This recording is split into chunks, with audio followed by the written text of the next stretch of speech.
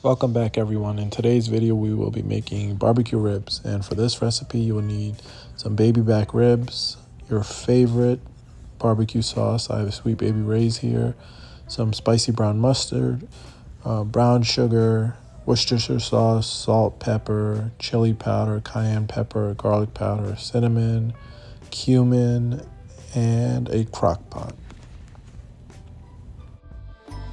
Once you've washed and dry patted your ribs, we need to remove this silver membrane on the inside of the ribs. So basically what you do is you run your finger underneath that membrane and you pull upwards, and you should be able to get a hold of it. And once you do, use a paper towel and just rip across.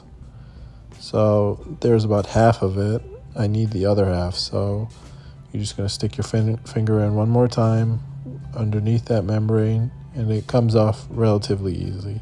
Pull one side off, and there goes the other side. Great. Next up, we're ready to assemble our dry rubs. So I have some cumin powder, garlic powder, cayenne pepper, chili powder, some pepper, and some salt. So you want to mix all that together. It's about half a teaspoon of each ingredient, a little bit less salt. And once we've mixed up our ingredients here, we're just going to add our dry rub to our rack of ribs here. And I cut the rack of ribs just so it's easier to work with. And we're just going to slowly rub this in on both sides of our ribs. So this is the front, and I'm going to flip these over in a minute, and we're going to get the other side. Okay, so once our dry rub has been applied to our ribs, I have about 3 tablespoons of brown sugar, and this is going to give our ribs a nice sweet flavor to them, but it's not overpowering. So you just want to pat this in just like we did with our dry rub to both sides. I'm going to flip these over and do the same thing.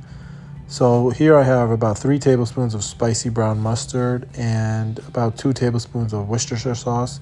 So you're just going to mix all that up, and this is going to add another layer of flavor. So you want to add this to the inside of your ribs and then the outside as well. So once I'm done applying this, I'm just going to rub them in the same way we did with our dry rub. And don't be scared to get in there. Just make sure you get all of it in there. Just rub it in. And you're going to flip them over and do the same thing.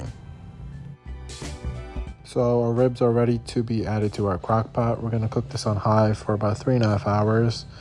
And you don't need to add any additional fluid here, any chicken stock or beef stock. Think of the crock pot as a sauna for the meat. It's going to release all of the fat and liquids. As you can see, this is what we have after 3 hours. And you could see that's all the fat and liquid that was in the meat.